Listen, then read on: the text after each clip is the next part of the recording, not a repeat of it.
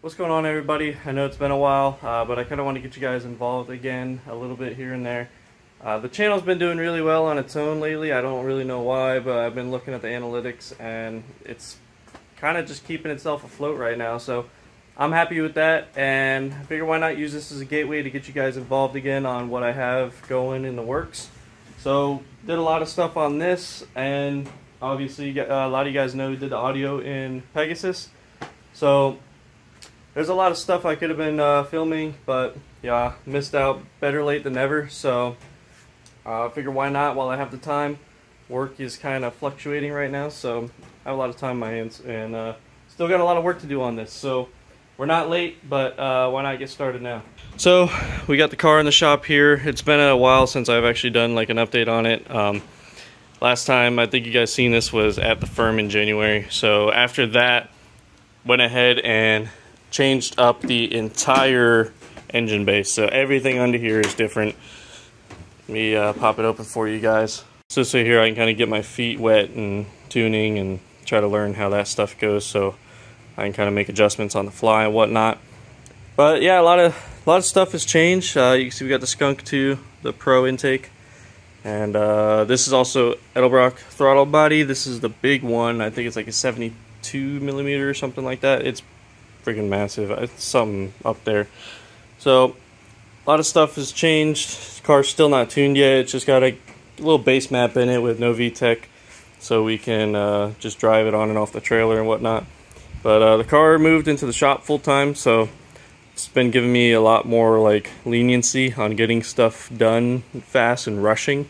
So I've been really taking my time on this one. You can see, for those who don't know, this was the old head. That fuel rail wasn't on there. I just got that. That came with that, but the fittings were missing, so it's pretty much useless for me. But yeah, this is the old setup. It's been for sale for a while now. A lot of, you know how that goes. But what I want to do today is, being that the wideband isn't working, and you can see the wire there because I was messing with it. The wideband isn't working. What it is, this is a PLX, and I've always had the issue since the day we unboxed that PLX wideband and installed it. Once you give it a little throttle, that wideband cuts out for like a few seconds, like 20-30 seconds or something like that, and then it'll finally come back. Or sometimes it may not come back at all and you have to reset it. So that's been a tuning issue for a long time now.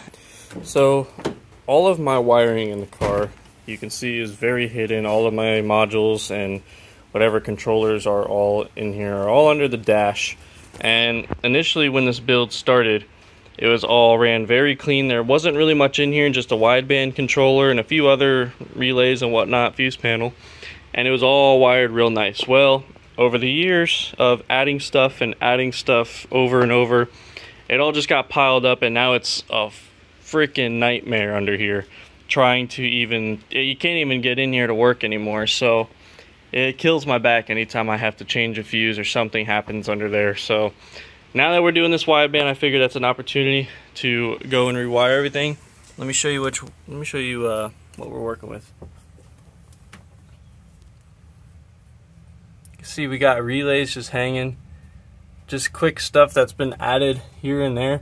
That relay there is hanging because I knew I was going to be doing this soon, so I literally just put this one in, so that one's temporary. You can see the other one's just tied up there.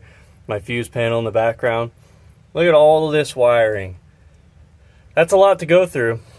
So, God forbid a problem happens out on the track. I'm the only one mainly that can fit in here because it is a very tight space. And, you know, that's just not logical. All traditional race cars you see either have their electronics mounted on the cage, or they mount it on the floor, or they mount it on the firewall. So I have stuff on the way. It'll be here today, but we're going to go ahead and get started, start cutting some wires and labeling stuff up. So once it comes time to mount everything up and terminate wires, it'll be nice and easy and a breeze. But first things first, I want to start this thing up for you guys, let you guys get a listen. The tablet's not in here right now. I always leave it inside. But you can see even under there, that's all wiring for these gauges and the tablet. So that's stuff that's kind of got to stay. But you'll see here, give it a little listen.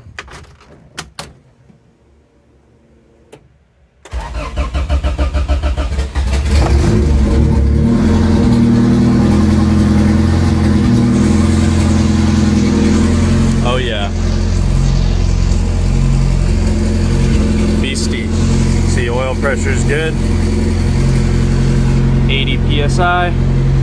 But yeah. Look at that. See what I'm saying? You guys just seen it here first.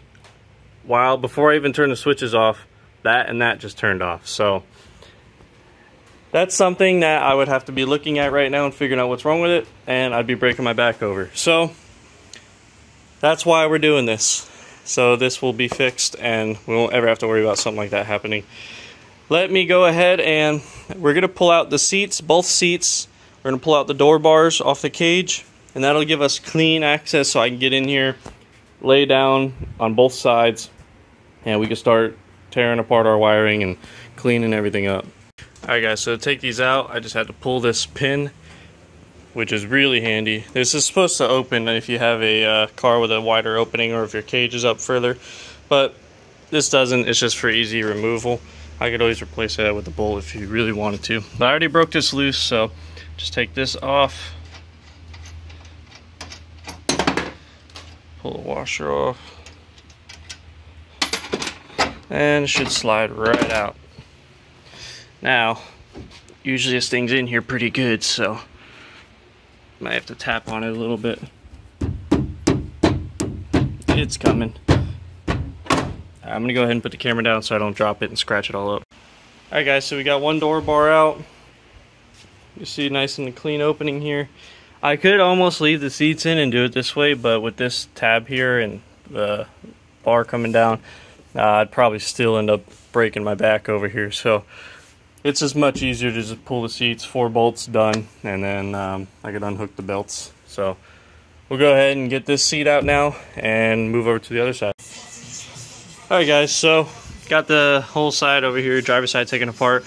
You can see my hooks and everything, so it's very dirty under here. As you can see, it doesn't really get cleaned under there very often because it's kind of hard to access. So I'm definitely going to be cleaning this up before I go ahead and lay in here because that is disgusting. But that was pretty easy to take out, so and do the other side. Alright guys, so we got both sides apart.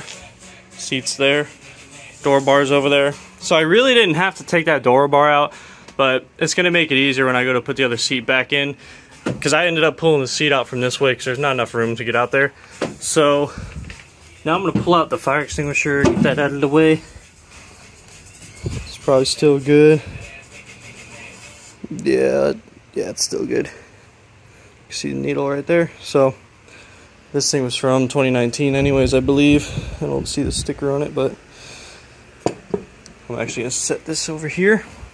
See my little collection I found from when I was a kid in one of these totes up here. But yeah, so let me go ahead and clean this all out because that side's even worse. You could see got a lot of buildup right there where those little drains are. I have little tiny drain holes drilled in case water gets in here. So let me go ahead and get some detailer and wipe that out. Alright, so I didn't go crazy on it because I'm going to be walking in here in and out a lot while we're doing this process. So I'll clean it up real nice later and get it all the little stains and stuff out. So if it needs a little touch-up paint, we'll go ahead and do that while we're here. But now we got a nice clean area to be working in and get started on tearing this apart. Alright, so the way I'm going to do this, I'm going to start on the driver's side since there's less under here. And I'm going to work my way over to the passenger side, and then once we get to that point, we'll see what needs to be replaced, what doesn't, and get ready to start running it all up into here and start tearing our fuse panel and everything apart. Alright, so this is what we look like under the driver's side. You can see there's not much here. We got the factory fuse panel, so that's kind of just going to stay where it's at because I never have to touch this. There's actually not really much left in this that's still hooked up, so I can probably actually pull a lot of these fuses out and use them as spares, but that'll be for a later date. That's not really necessary.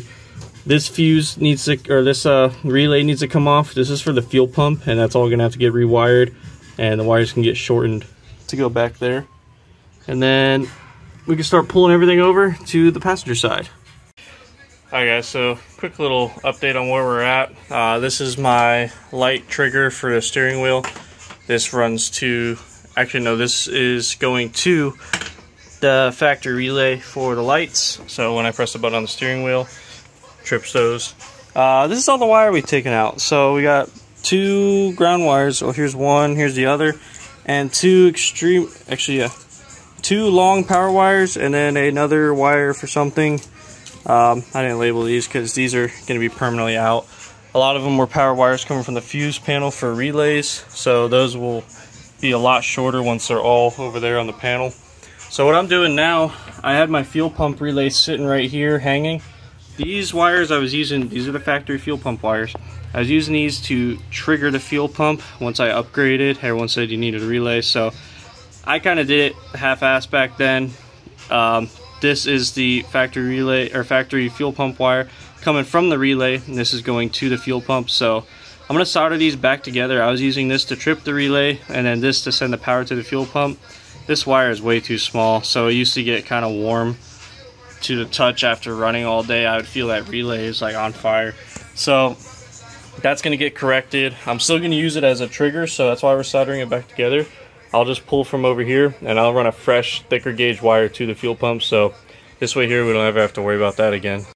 Alright, so I soldered that back together, went ahead and wrapped this back up. Another thing I like a lot, I want to show you guys, is this electrical tape.